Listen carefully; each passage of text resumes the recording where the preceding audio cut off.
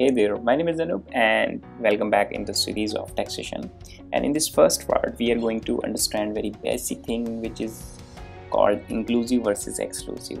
There are two major taxation methods that applies in WooCommerce or anywhere else because the method, the basic formula is same. Either you are using Magento, OpenCard and any other CMS.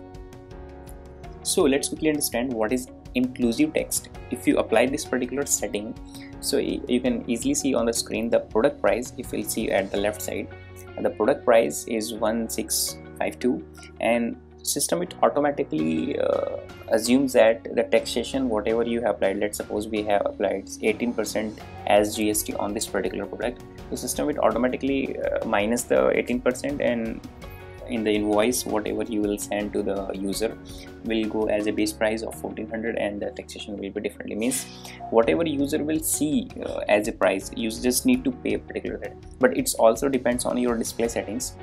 If you'll see at the right side there is an image, I just put it a screenshot how it look like on the live website. There is a subtotal and there is a shipping. If you are not charging any shipping cost, so I have applied the free shipping, then there is a GST, then there is total. The second method is exclusive text.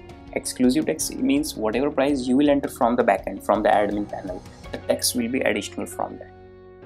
Means you have entered the same amount and you have changed the settings from inclusive to exclusive, the taxation will be the additional and user need to pay the additional amount.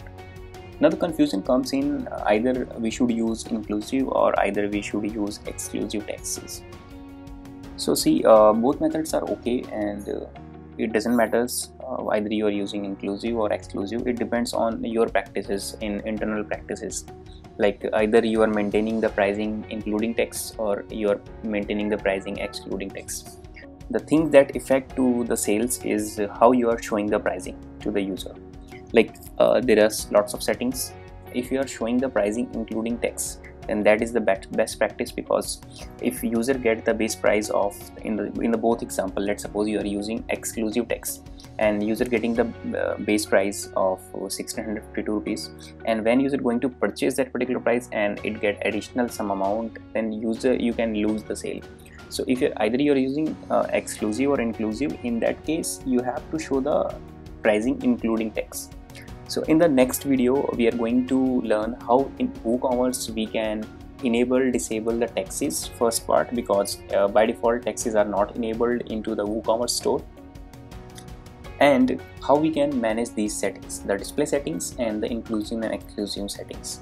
So see you in the next video. Bye bye, thanks for watching.